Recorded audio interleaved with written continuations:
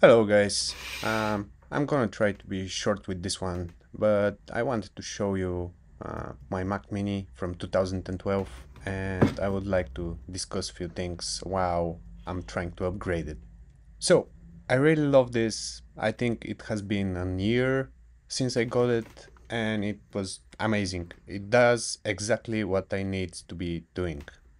I keep a lot of software I use for my repairs on it, and it has been just pleasant experience. And it also has Windows, which helps a lot.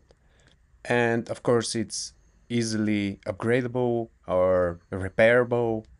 Everything is held by like few screws and few clips, so it's perfect machine, at least for me.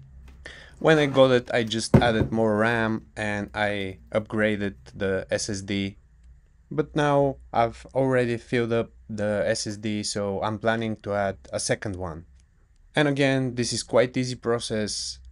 I'm sure there are plenty of videos on YouTube, and it's also cheap, a lot cheaper than the upgrades on the newer Macs, where the SSD is soldered on, or maybe you have to buy expensive SSD.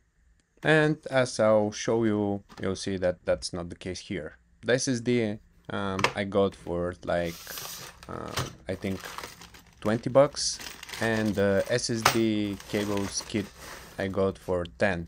The kit contains few things, but most importantly, the connection from the SSD to the main board.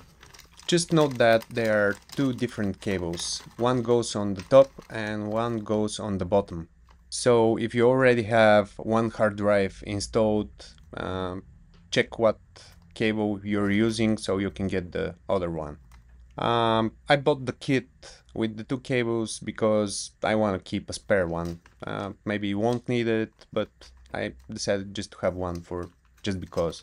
A while ago, I did a short video on how to replace the SSD or upgrade it without disconnecting anything, so I'll leave a link in the description. However, here I can't just insert the new additional SSD, I have to disassemble the Mac. Look how dusty is my current SSD.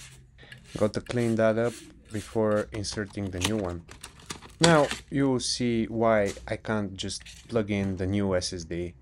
Even though I'm connecting the cable, I just can't fit it because the main board is actually in the way. So I need to take out the board and the power supply. After that, it's quite straightforward. I just put the SSD inside this frame and the other one will sit on top of it.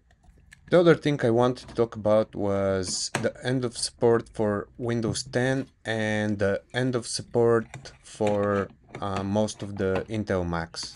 A lot of older devices won't be able to get Windows 11 normal way, and a lot of Intel Macs will be just discarded. I'm not saying that you shouldn't get newer and faster device, but don't just throw away devices such as the one I'm using. You can find a way to repurpose it and make it usable because they still have a lot of life in them. And also you'll save a lot of money. For now, my Mac Mini will have options such as Linux, and I also have OpenCore Legacy Patcher to get the newer version of macOS. I will continue to use this iMac until literally the wheels fell off.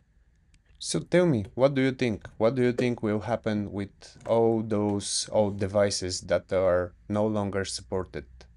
I think we should save the environment and save our pockets.